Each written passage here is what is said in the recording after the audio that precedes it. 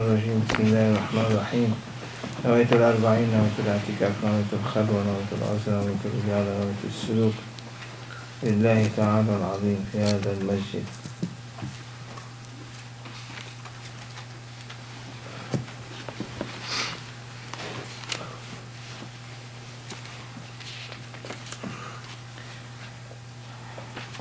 رحمة الله واسعة. Allah's mercy is vast. وسعت كل شيء في الدنيا والآخرة.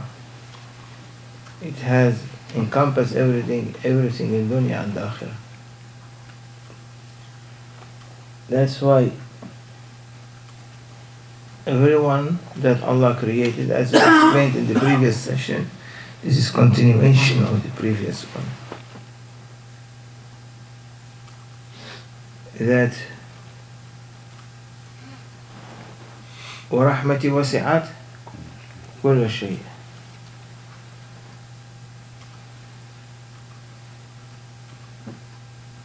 His mercy has encompassed everything, means nothing will be out of it. Means whatever Allah subhanahu wa ta'ala created is under Allah's mercy. So means there is a mercy on earth, which I think the smallest planet, the smallest planet on earth, on a planet in this universe. Every other planet is bigger than the earth. With that planet, that it is the smallest, received mercy. Means everything in the universe received mercy. And Allah's mercy, Allah, when you say Rahmatullah ala khalqihi, Allah's mercy on upon his creation. So when we say there must be a creation in order to receive the mercy, since the mercy existing from Azal, from pre-eternal, it's one of the Allah's beautiful names and attributes, Ar-Rahman, Ar-Rahim. So his mercy is from pre-eternal to post-eternal, never disappearing. Means under it falls any creation receives a mercy, and that creation that receives mercy must be a creation that it is not like no life in it. It has to be living. So means, as we said in the previous session, that there are creations that we don't know. That Jibreel alayhi salam was telling Khidr, as we mentioned, that in this vast desert of crystals there was one tree and one bird coming from up, green bird coming from up the tree, picking one crystal, going up to the trees, standing, eating it, going back down, get one other one, going up, eating it. And he said, Ya Khidr, this is Prophet ﷺ and the symbol of a green bird, and these are, every crystal is a universe by itself, and Prophet has been sent to them as their Prophet. And Allah created this creation of crystals, which every one of it is a universe, and Sayyidina Muhammad ﷺ is their messenger. So means that rahmah that Allah is giving covers everything that is created and continuously under creation. Anything appears from the name of Al-Khaliq, from the Creator, any creation appear, anything these universes appear, has mercy manifesting itself on that creation.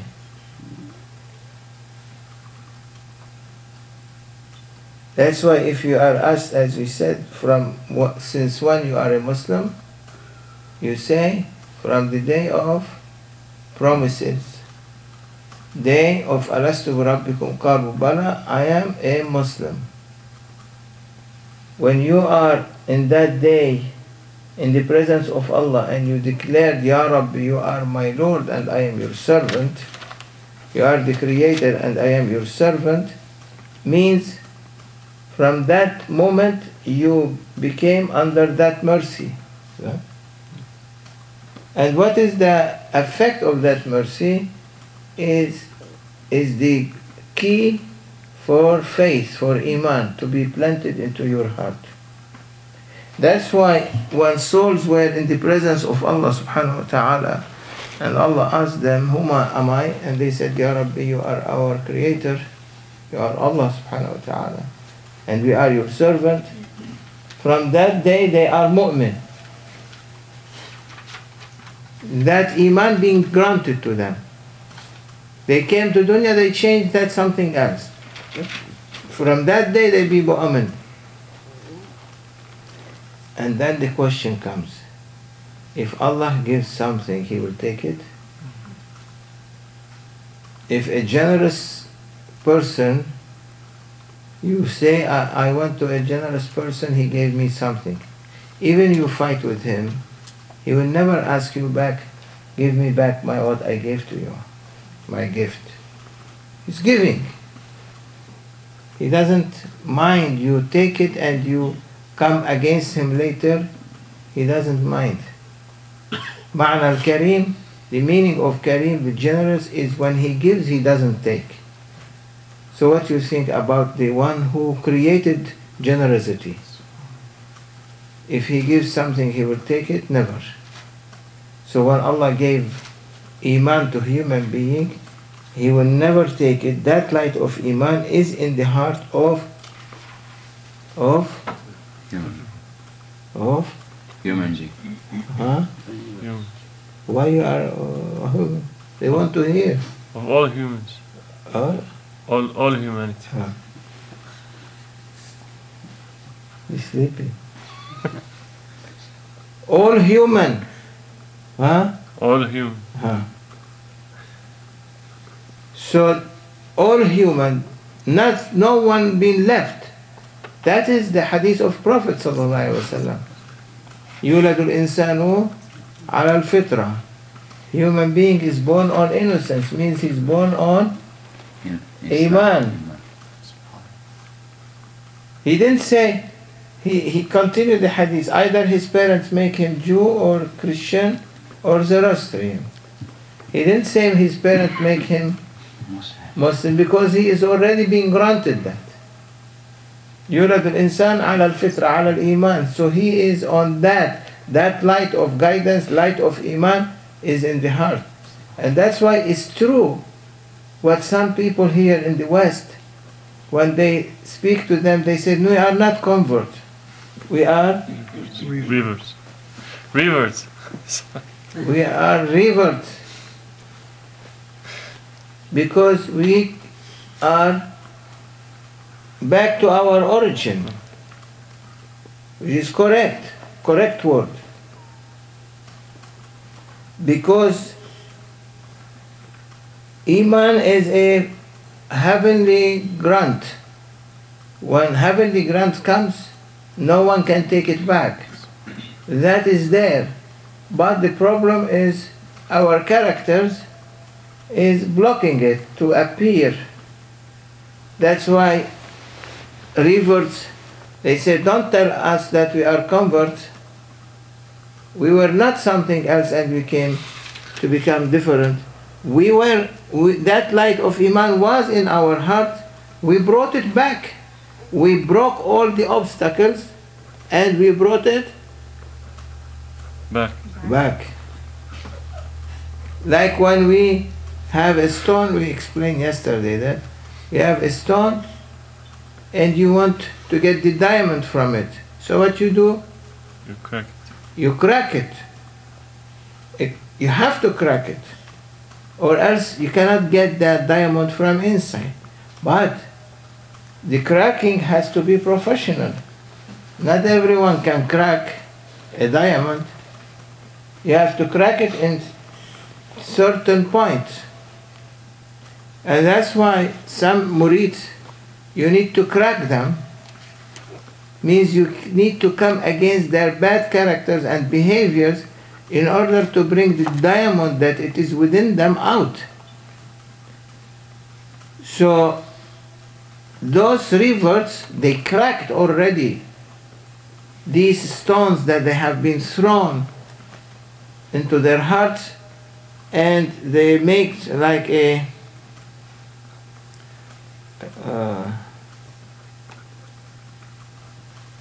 shrine, shroud, or wrapping, shroud around their that Iman in the heart. So when you need it, what you have to do? You have to take the shroud back or cut it with a scissor, like the silk worm. The worm that makes silk, what it makes after it becomes worm, what it makes? Butterfly. Butterfly. No, it makes cocoon. It means cocoon, sharnaka in Arabic. What you say? Cocoon. Cocoon. After that, what you need to do to come out has to open it, crack it, to come out and become what? Butterfly. But what that butterfly doesn't fly, what it does? Lay thousands of eggs. And what happened with the eggs later? Hatches. Huh? They become silkworms. Not all of you don't know. What is this? Butterfly lays eggs. What happened with the eggs? They hatch. What happened from hatching? More worms. Simple. So when that Iman is being, these obstacles around the Iman, or the shell that we made, the cocoon around the Iman, it's holding it inside. So you need to crack it, comes out. When that Iman comes out, it flourishes not only you, but from its from its light, it reflects over lot of people who are around, as if it lays eggs, that Iman lays eggs on everyone, and everyone begin to benefit from these reflections of Iman, and people will begin to change. That's why it's very important that to be diplomat for what you believe in, to carry the flag of what you believe in, not to sit day and night and what you are doing, nothing. No, I asked this morning, what time you are going to work? Say 11. Why 11? Why 11? If you are doing something for Allah, it doesn't mean you have to go lazy to the work, to be late. This is voluntarily worshipness. Your work, you have to do it on time, or else you'll be responsible in Day of Judgment that you have stolen time from your work. Your work is how many hours? 8 in the Western usual work, but in Tariqah is at least 16 hours. Is that? No. They keep working.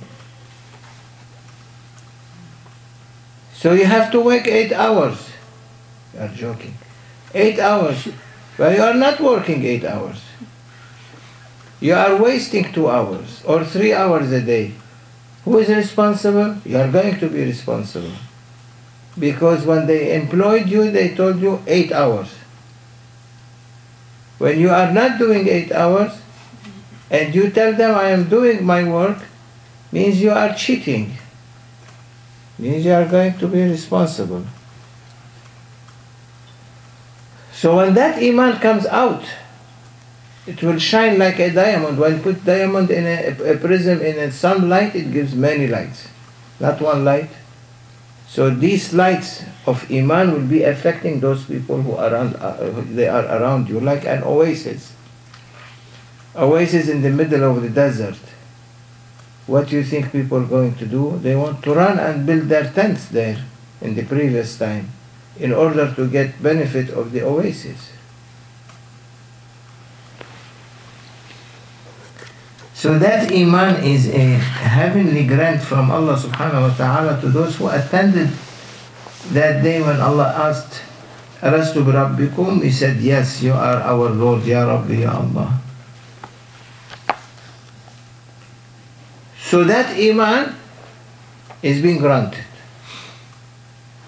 Some people, that Iman, they are being ordered to promote it because it's already no cocoon, it's cracked. Some of them has cocoon and they have to crack it out. These are the rivers. There is a cocoon. Who did that cocoon is their parents. Their parents whom they raised them in a different way. Or wherever they were in an environment or a culture that they have been raised in a different way. So these people are unable to declare it until they crack it out and bring it. But what will happen? They will be double reward. Why double reward? Because Prophet ﷺ said, Al-Islamu yajibu ma qabla.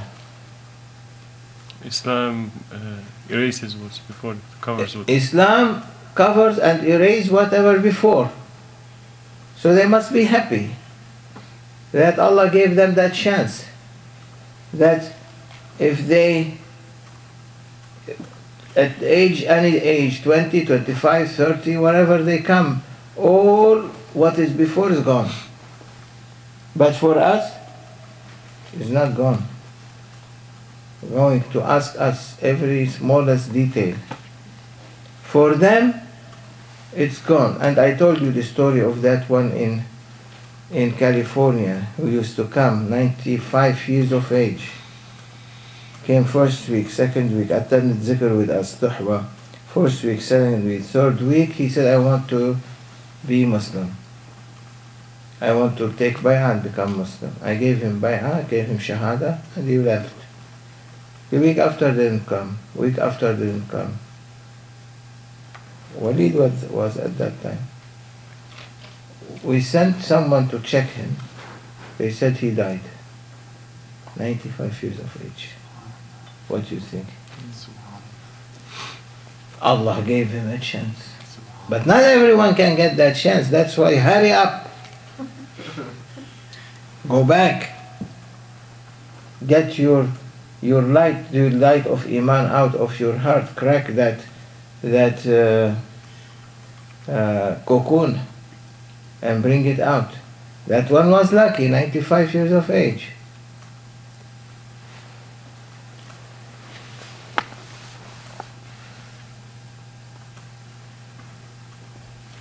So those who did not crack their cocoon in life, what will happen to them?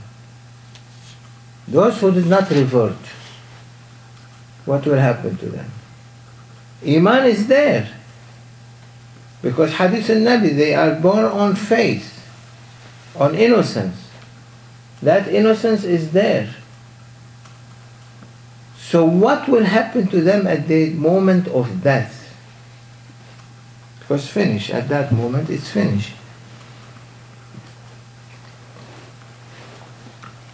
ماذا يجري في ساعة الانتقال من الدنيا بين الله وعبده. What happens at the hour? What happens at the hour of death when the servant is transported to his Lord? What happened? Do we know? Anyone know? Huh? No. We don't know. What we know is that person, when he was created, there was in his heart innocence, Iman. But the environment around him changed him, raised him differently.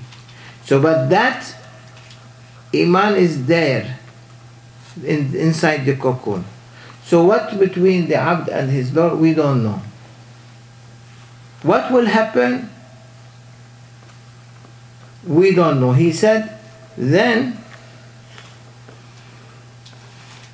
Iman attract Sa'ada, happiness, like a magnet. So the magnet attract anything metal,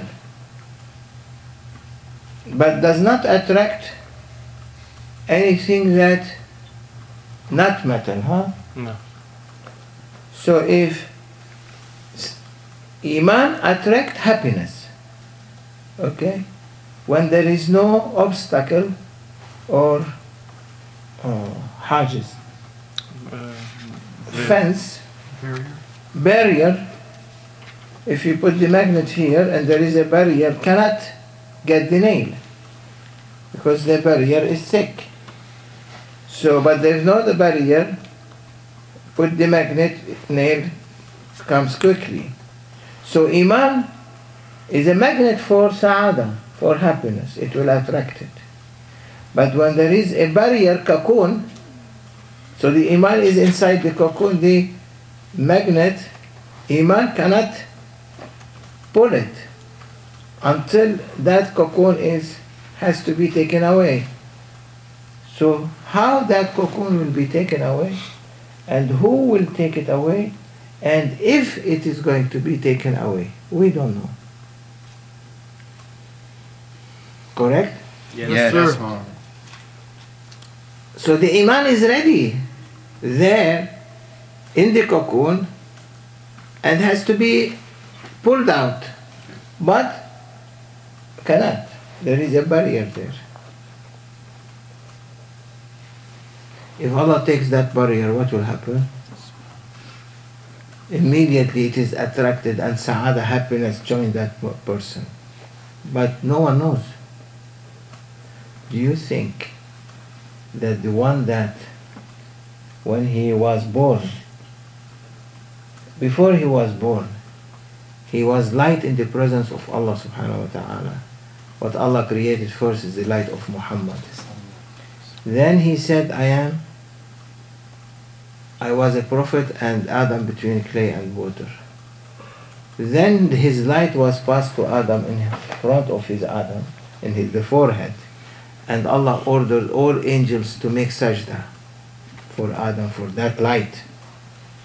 Then he came to dunya and say, Ya Rabbi, my nation, my nation. In dunya he's saying it. At birth he said it. In dunya he's saying it. When he was sick he was saying it. In the grave he is saying it. In judgment day he is saying it. So do you think if a prophet is concerned for one of every person of his ummah, you don't think he will be there at the moment of death? Let's say, Ya Rabbi, this is from my nation. This is from my ummah. Give them to me. And Allah subhanahu wa ta'ala never, He's the Kareem.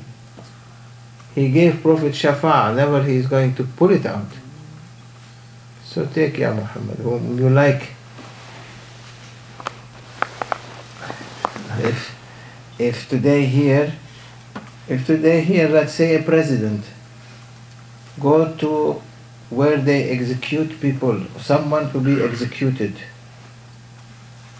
and his head, they execute, how they execute here? They give injection. Yes. They tied him and they want to give injection. And suddenly President appeared.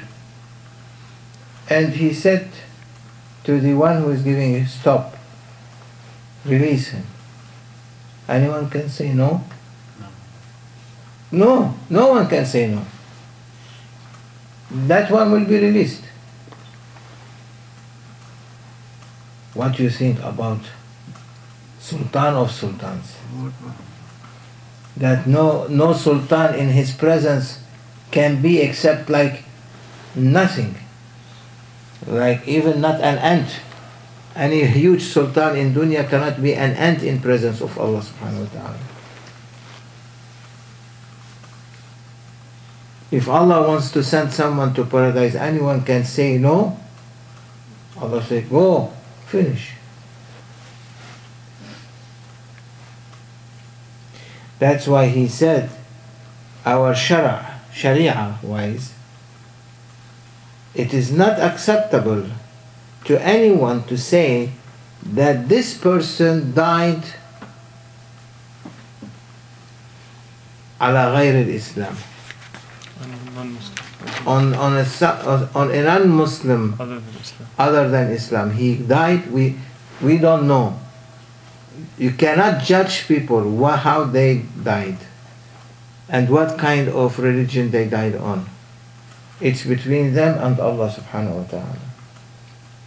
I told you the story of the monks in Damascus. Always Grand Sheikh used to say there are 40 monks,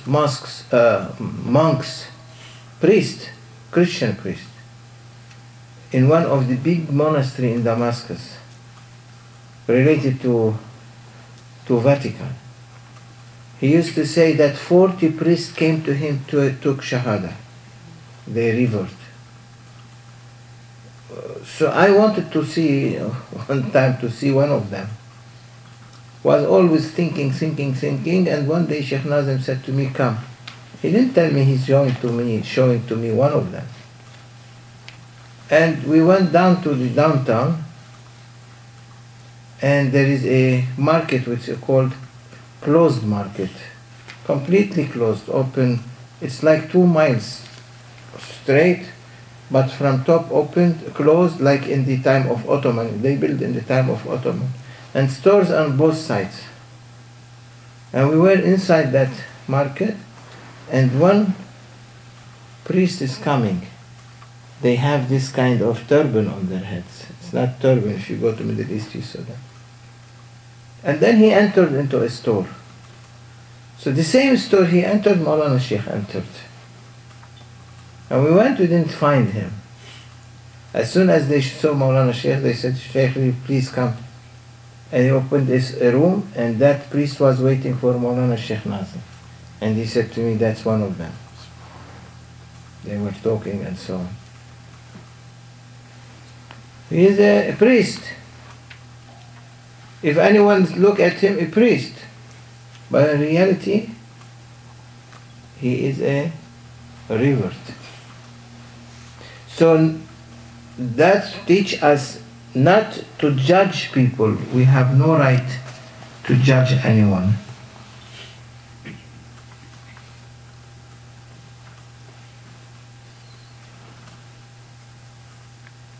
Allah created a human being with His mercy. And He raised them up with His mercy. And He favored them, وَصَبَّ عَلَيْهِمْ, and poured on them all kind of happiness and all kind of favors that take them to paradise. This is the reality that awliyaullah are seeing. That's why he say, everyone, Allah gave him from His mercy something, and He poured on him from the beauty of paradise, and gave him happiness in dunya and akhirah. He said, because of that, then we can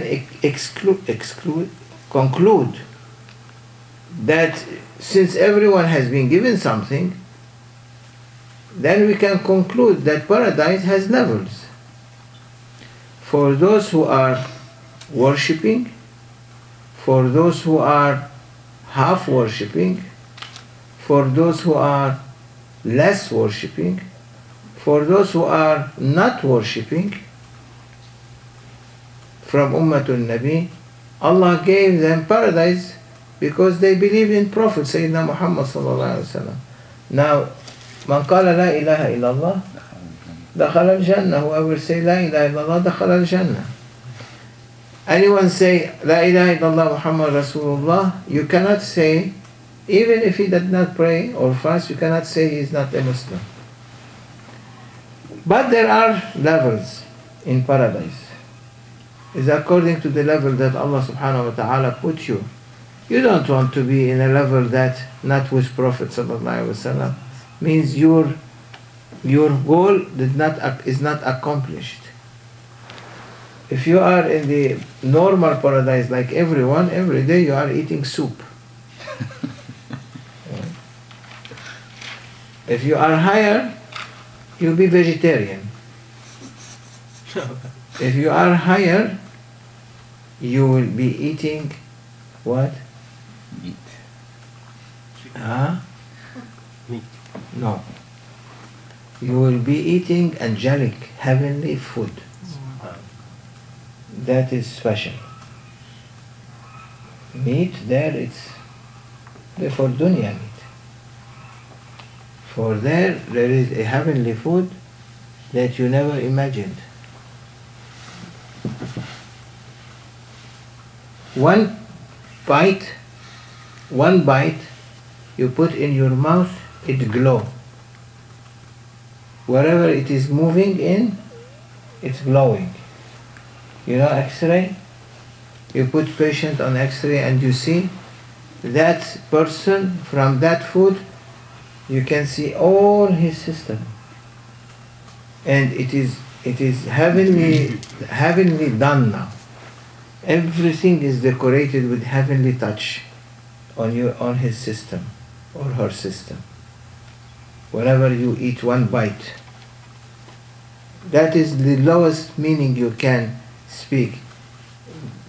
Grand Sheikh was describing, he said, if one hur al-ain that Allah subhanahu wa ta'ala give to mu'min in day of judgment, if one of these hur al-ain showed her this finger, the small finger, one piece of it, it's 3 pieces here, you see, one piece of it, this whole world will faint from the beauty of her finger and from the smell of her finger.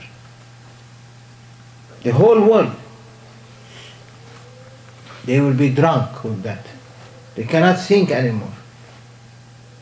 He said in paradise, not one finger you will be given, you will be given complete, that you never imagined the beauty that Allah created them with.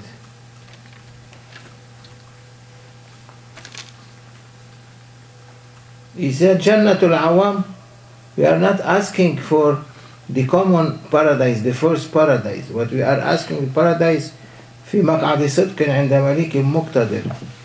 We want that level, مقعد صدق. Heavenly, the heaven of Firdaus, trustworthy people with Prophet sallallahu alaihi wasallam. Because he said the normal heaven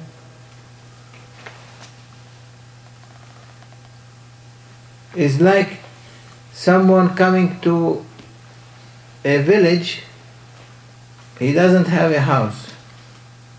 So what he does? And the whole village is empty, there is nothing inside, but it is a village. So you are tired, you want to sleep, what you do? Huh? Lay down where? On the tree. On the dirt, on the floor. You see one laying down there, one sleeping there, one sitting there. He said Jannatul Awam compared to other paradises is like that. That everyone homeless, no palace, goes there. So you don't want that, he said. You want a paradise that Allah give you with all its decoration and ornaments from heavenly power.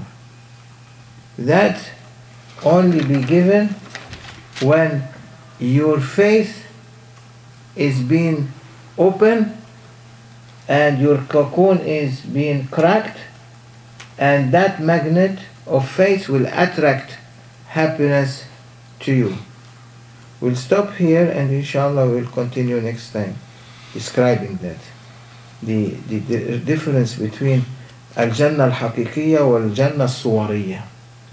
Real difference between real heaven and the image of heaven. This next time we speak about the real heaven, the Jannah Al-Haqiqiyya, and Al-Jannah Al-Suwariyya, the paradise, the image one, like photocopy, but it is not the real. It's a copy of it, but everything is not real as the other one. It's a reflection of the real. So you need the real. You don't like the reflection. We'll explain that next time. ومن الله التوفيق. حرمة الفاتحة.